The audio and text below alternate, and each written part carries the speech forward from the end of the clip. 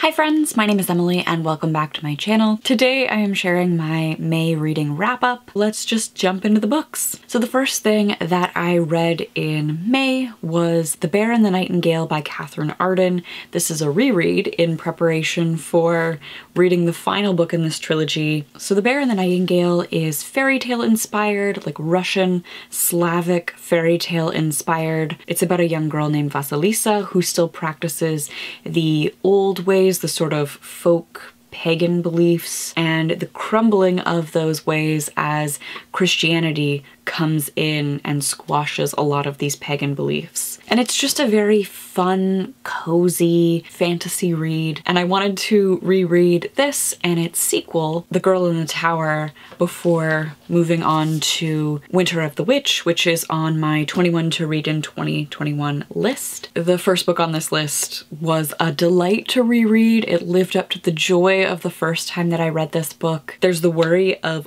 overhyping something for yourself. I'm glad to report that I did not do that with this book. If you are interested in fantasy, in northern folk and fairy stories, in specifically Russian fairy stories and folk tale, I would definitely recommend The Bear and the Nightingale. So I finished that at the very beginning of May and I gave it 5 out of 5 stars, and that was a reread. The next book that I picked up was on audio from the library through Libby, and that was a pho love story by Lone Lee. So Lee is a Vietnamese American young adult author, and I picked her up because May was Asian Heritage Month. With Cindy had created this Asian readathon. It almost reminds me of Romeo and Juliet, like you have these two young people whose family run restaurants that are at odds with each other, and they're not allowed to be friends, and there's this like big family secret about what drove them apart, like what caused this conflict. And of course Bao and Lin begin working together on the school paper with this food article project. They fall in love and start secretly dating, and of course the family eventually finds out because it's Romeo and Juliet and we need some drama. So if you are looking for something light and fluffy, I would recommend picking this up. I mean, for being something so predictable, I thought it was still really fun. I gave it a 3 out of 5 stars, and like I mentioned, I borrowed that from the library. The next book that I read is The Strange Library by Haruki Murakami. I have the US version where the art is by Chip Kidd, and this is the English translation by Ted Goosen. And this is a bizarre little story about a boy who goes to the library to have a question answered and ends up being taken advantage of by an old man and trapped in a jail cell in the library. And it's him working to escape. I read this for the patron live show that happened at the end of this month. Discussing it was so much fun. This is actually something that I've read twice this month, so I read this as a new buy for that book club. I ended up rereading it this month. I actually lowered my rating. Like the first time it was just sort of like spectacle, and then when I started thinking about it, I ended up lowering it from a 5-star to a 4-star. Not quite perfection, but still a really enjoyable read. I would highly recommend reading this with a book club. The thing to keep in mind is that this is children's literature, and if you look at the illustrations for this in its Japanese printing, it looks like children's literature. Like the drawings are cartoonish, they depict what's happening in the story, whereas once you move into the English translations, both the UK and the US editions, which we compared in the Patron Book Club, are very open to interpretation, like not at all depicting what is happening in the story. They're more like accompanying it, offering an additional piece to analyze. So I found this fascinating. Like there were so many things to discuss with this. What is the message of this if it is children's literature? Like children's literature is always didactic. So is the message here to fear strangers, to stand up for yourself? Because if the boy had just said no to begin with, he wouldn't have got himself in the predicament that he got himself into. If you haven't read it and you like sort of the dark, grim fairy tales that are kind of unsettling, deeply disturbing, I would recommend checking out this children's novella. If you're looking for a book club read where I feel like everybody's gonna come with something different, and it's gonna feed very fruitful discussion, this could be such a good book club piece. I both read and reread that this month. It was a new buy initially and then a reread, and it went from a 5-star to a 4-star between the initial read and the reread. Then I read Broken in the Best Possible Way by Jenny Lawson. So Jenny Lawson wrote Furiously Happy, which made its rounds on BookTube a while ago.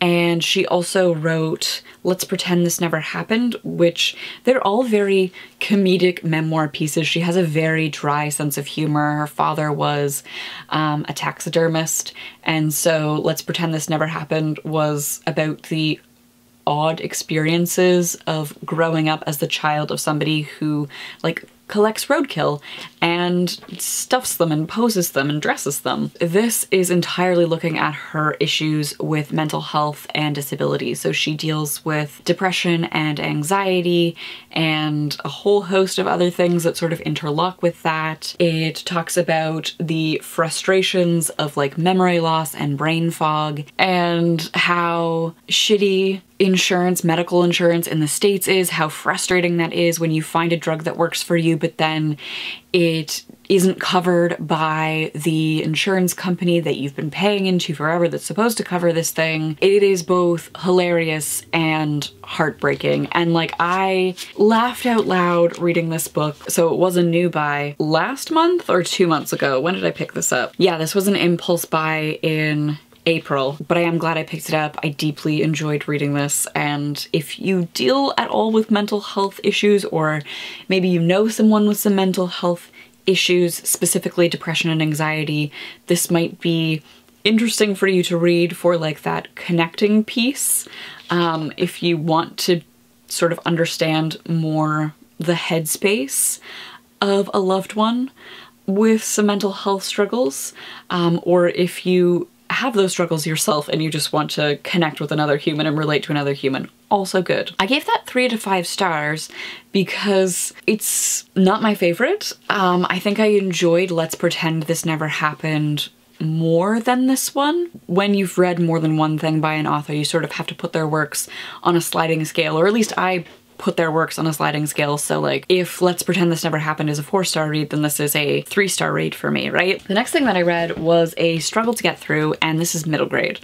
This is The Night Parade by Katheryn Tanquary. So this is for Asian Heritage Month. Tanquary is an American-born human with Japanese ancestry who now lives and works in Tokyo, so this is published in English to begin with. I picked this up a while ago, like a long time ago, because it gave me Studio Ghibli vibes, and I would say that's very much true. It's like if Alice in Wonderland met The Christmas Carol meets Spirited Away meets Totoro, and I'm not entirely sure that it works. There's a lot of things left hanging, a lot of questions.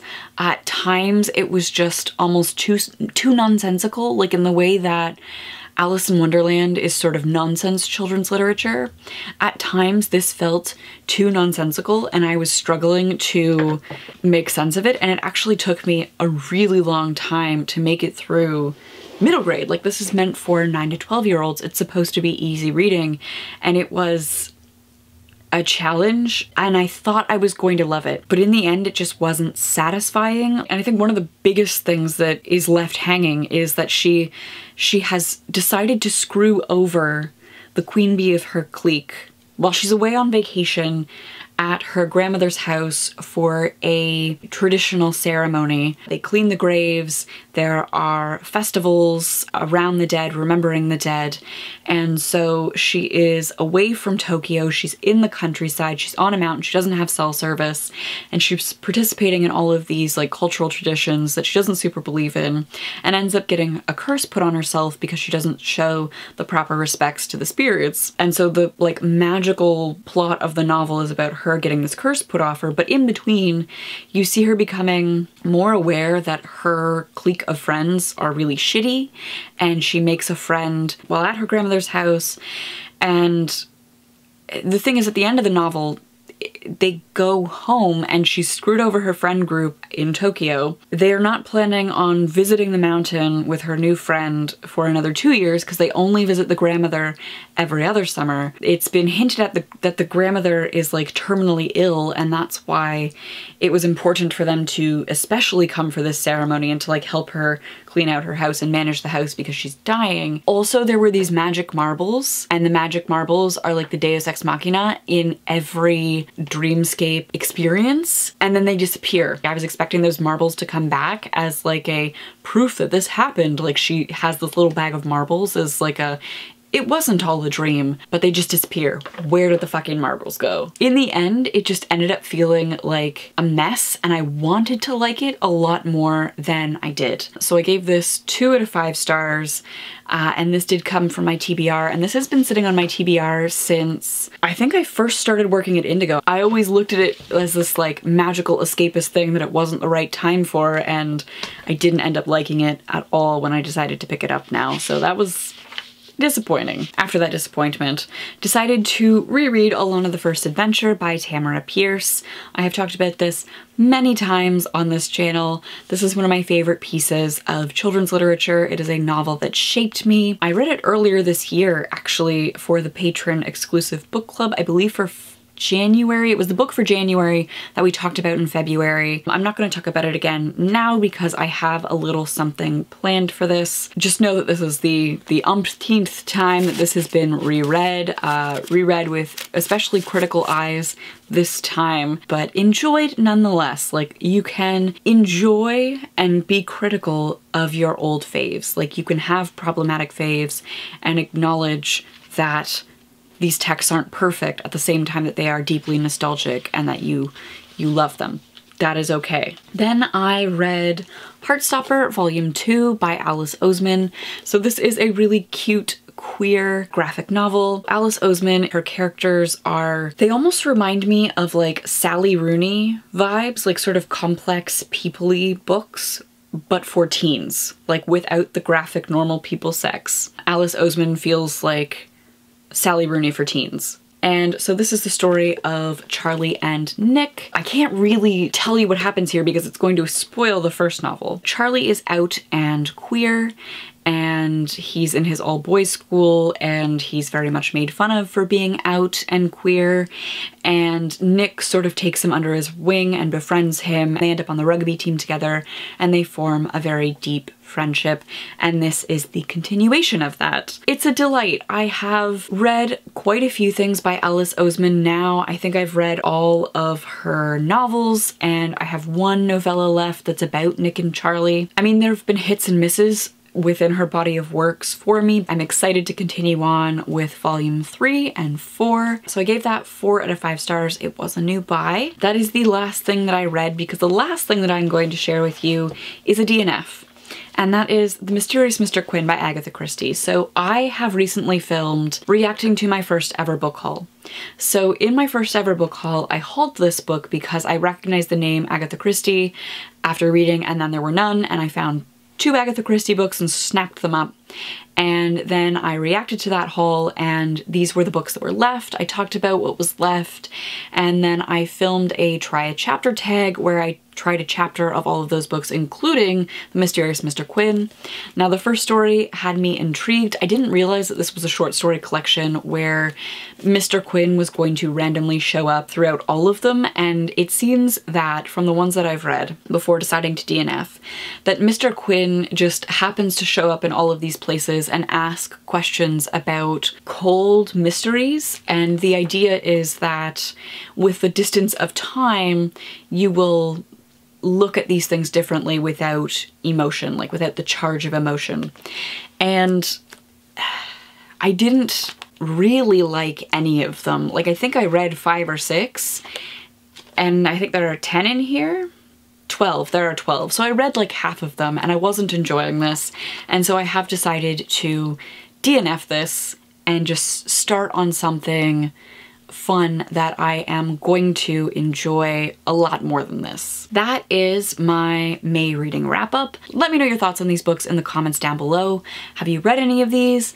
Did you really enjoy any of these or dislike any of these? I would love to hear from you. The patron drop-in book club for June is Bailey's Cafe by Gloria Naylor. This is about a supernatural cafe where customers are coming through the entrances from various wheres and whens, which is especially exciting because this month we're also reading, if you're following along with the Dark Tower, Journey to the Tower patron book club, we're still reading the Dark Tower series. We're almost approaching the end of the Dark Tower series, but the Dark Tower is about various wheres and whens overlapping in a certain point, and so it's kind of fun to see another book, another piece of writing that has this idea of the various wheres and whens and people coming from different times and places, and there's this like one touchstone point, this one keystone point, and in this case it's the cafe. So I'm very much excited for this.